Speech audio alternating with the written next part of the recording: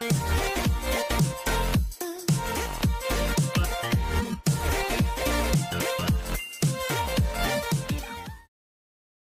everyone, Shell here, Shell's Nails. So what we've got today, we have these pump ups.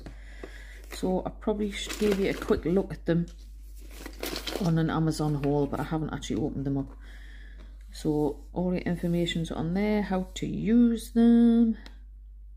It's really important that you can't just stick a nail on it, it won't last. If you rough up, if you clean your cuticle, you know, the dead skin that's on you, stuck on your nail plate, and push this, the proximal nail field, it's called, anyway, if you push that back and then scrape the dead cuticle off your nail and rough your nail up a little bit, and then clean it with some isopropyl alcohol, or you can use acetone if you want, just to get all the oils and stuff off. Yeah, these stick-ons, glue-ons or whatever, they'll last you.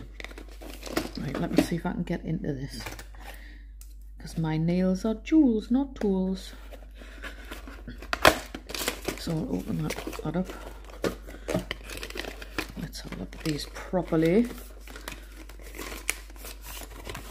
Right. Oh, very nice. So first things first, I'm going to check the biggest size. So what size is this? That's a 0. That looks like a hefty size 0. Right, so that is on top of my nail, and it still fits. So they will be good for people with wider nail beds, and they're longer. Woohoo, yes. Right, so that's a 0, and it goes all the way down to the teeny tiny size 11. Is it 11? Yeah, size 11, which is like that big. But yeah, titchy tiny. So there you go. And you get 4 glues with it. Oh, a little, oh look, get a little doofer. That's cool. Right, now I normally put mine on with a thick base coat, or like a builder base. So we'll get the hand ready and we'll have a look, and I'll show you how to prep your nail. So we'll put that to one side. Right, here she is, good old Tipsy. Right, so you're gonna get your file, got an 180, and the rougher side is the 100. You don't want to, I personally wouldn't use that to rough up my nail. It's quite harsh, but you know, it's in there, so you can. So all you're going to do is you're going to scrape your nail, and what you'll find is, as that looks like powder, that would be the dead skin. So you just give them a little scratchy up, and down the sides.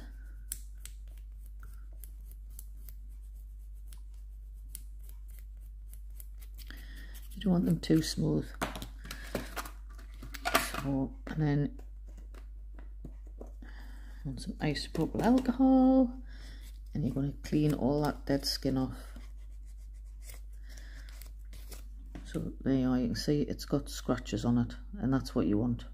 Right, isopropyl alcohol and acetone will take all the oils off your nails. All right, rubbing alcohol 70% is what I use, the isopropyl alcohol from Amazon. I'll link that below if you want it. It's a big bottle, but it lasts ages. So we'll just do 2. We'll do another one. So you can use one of these. I'll show you. So you can use this to push the nail forward back. Okay, and it exposes all the. That's just got a little bit of cuticle there. A little bit of cuticle. And then you can use that end to scrape the dead skin up. Like that. But you can do it with that just the same. So you can push it back just gently. And then just do the whole nail.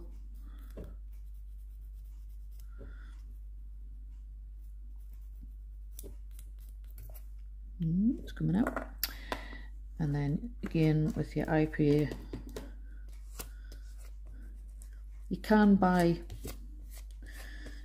like cleansing solution, but it's just IPA with colouring in it, some sort of colour in it, so you might as well just buy the IPA, the 70% stuff. So you know, that's the best one anyway, 70%. So once you've got that, you're going to size your nails up. God, I'm all over the place today. So what you're going to do is you're going to size your nail up, and you're going to make sure it goes side wall to side wall. So these are the side walls. So that's, it goes side wall to side wall. It certainly does. Let's check it on the next one. That's probably a better fit for that one. So we'll have that for that one, and then we'll go down a size. So that one was a, it's hard to read, that was a 5, so we're going to go for a 4, sorry. Not a 3, 4, they're 6. So the numbers go down the way. So we've got a 6, just check it. Does it go side wall to side wall? Ooh. It does. So you don't want it too big. So normally these two are roughly this, they're normally the same size, or they are on my hand anyway. So you would have 2 6s and you would have the 5 for that one. So this is a good time to shape them. If you want to shape them, you can make them pointy, you can cut the ends off. So if you want a coffin, boop, there you go. Or you can cut them down once you've glued them on, it's up to you. So you've got a nice coffin. Same with that one. If you want to, you can make it, if you have stiletto. So these are stiletto, but they're not pointy. If you want lethal weapons,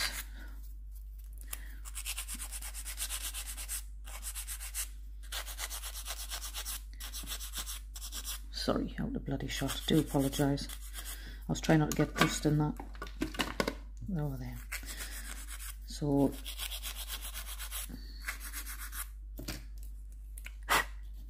give it a clean.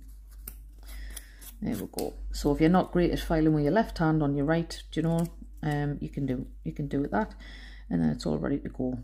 IPA, the isopropyl alcohol, always makes them cloudy for some reason. I don't know why, but it does. So don't worry about it. It's perfectly normal. It's the stuff that they're made out of. So there we are. We've got a coffin and we've got a stiletto. So that saves you doing any messing about. Now, the other problem, you need to etch the insides. You can buy stuff that's already pre-etched, or you can just get rid of that. Sorry. So you can just scratch the insides up. So just get up the sides.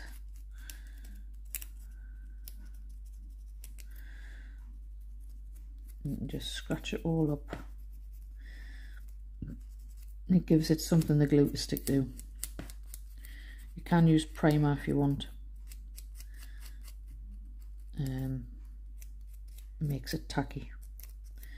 But you don't need it. You can do it like that. Again, we get isopropyl alcohol. So as you can see, it's all scratched up on the inside. It's hard to show you. Is that easier that way? Yeah, it's easier that way. So you can see it's dull. Okay. I get one of my glues.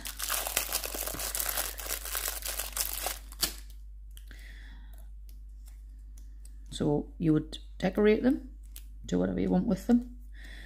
And then we're going to open this. And this generally goes, I'm terrible with glue, it goes everywhere. Whoop, you boys are.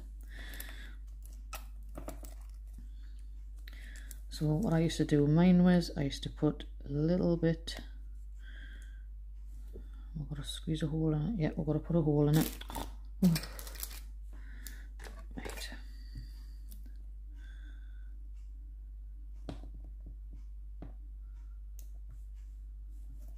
There we go. It usually starts to come out. So I used to put a little line down there like that.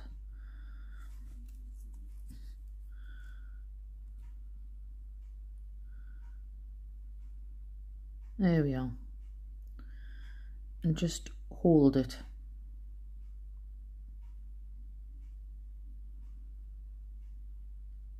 If it's glue, you'll have to hold it for a little while.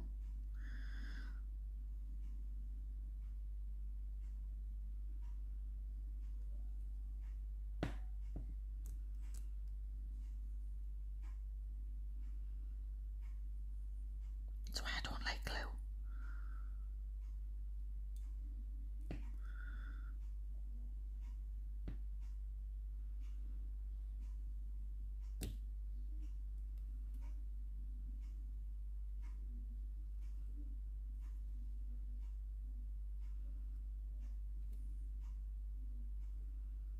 There we are. Right, let's see if we can get this right this time.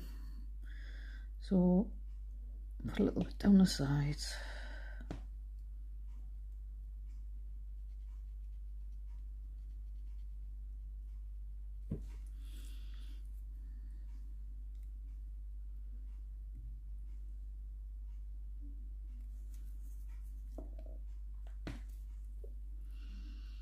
Don't put it right to the back, because you're going to file that bit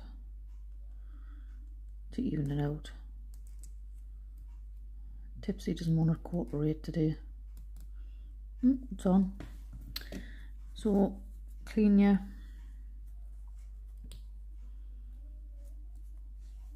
before you put the lid back on. Boop. Right, you need to season this file, okay, because it's sharp. So take an older file. Just move Tipsy out of the way. Take an older file and just go along the edge. Right, each edge. And all that does is it just takes the edge off there. So you can't, as you can see, you can't cut yourself with it now because I've took the edge off. And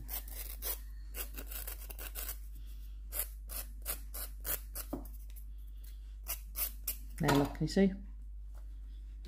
So all we've done is we've take that edge off so you don't cut yourself. I did that for about 100 years before somebody told us you're supposed to season your file. Right, so get them out of the way. She's broken. Right, so you're going to go up and around. You're going to go up and around, and you're going to blend that in. It's hard for me to do with this little one. You're just going to blend it in around the cuticle.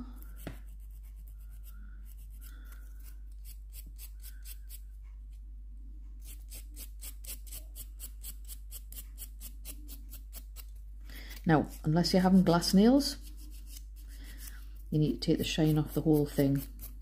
Right. To be honest, a buffer's enough, but you know, we've got this, so this is what we're using. Just trying to limit the amount of things that you need to have a set of nails on, basically.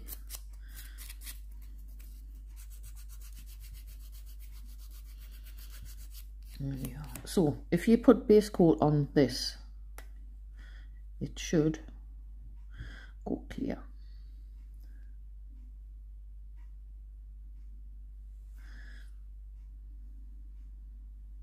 Okay, so you can still do your lovely glass nail.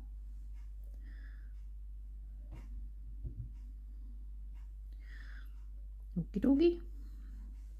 Just thought I'd show you that because a lot of people think, oh, I want to do glass nails, I can't now. We can. So I'll do this one, some base coat on.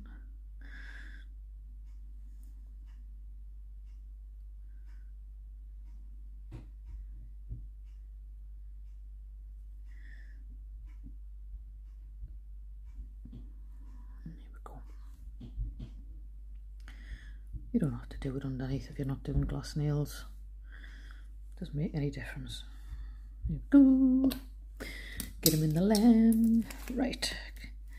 So, I'm going to use this glitter, and I'll show you why. If you have a fine glitter, you can sprinkle it on the top. Like put some more base coat on, sprinkle it on the top. and then top coat over it, and it'll all be all nice and smooth. But if you want to use something that's chunkier, like this one, you can put it on the inside. So that's a base coat.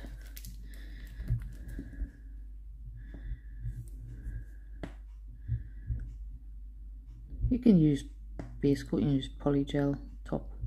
You can use top coat in there, but it's going to get messy.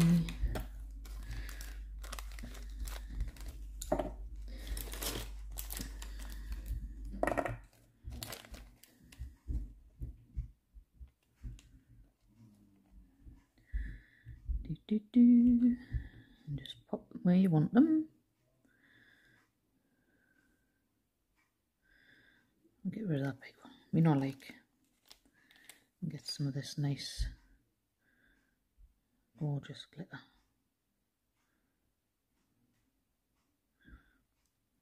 Pretty. Give that a zap. Then you can put some top coat in.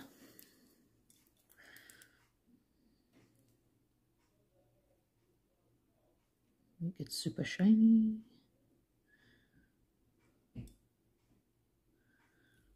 Just make sure there's none on your brush. Make it a random bit of glitter.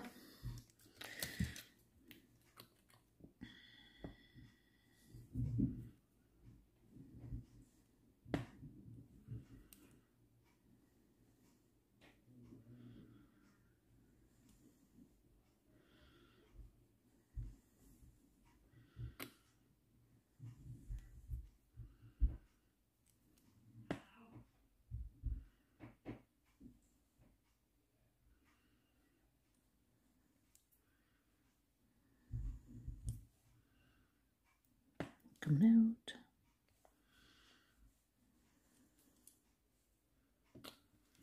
Give them a zip. There we go. That is your Makartt pop-ups. Looks pretty good. So yeah, just nothing sticking out on the bottom because they're inside there. And because you've base coated over it and top coated up over it, it's looking pretty. You can still have that sort of effect where you don't have anything in it, or you can put, you know, a full cover gel on, you know, whatever you fancy. But there you go. I just thought I'd show you how easy peasy it is. Anyway, if you did enjoy it, give it a thumbs up. If you would hit the subscribe button, that'd be smashing. Hit this notification bell, ding-a-ling-ling, you'll never miss an upload. And I'll see you lovely lot in the next one. Bye-bye.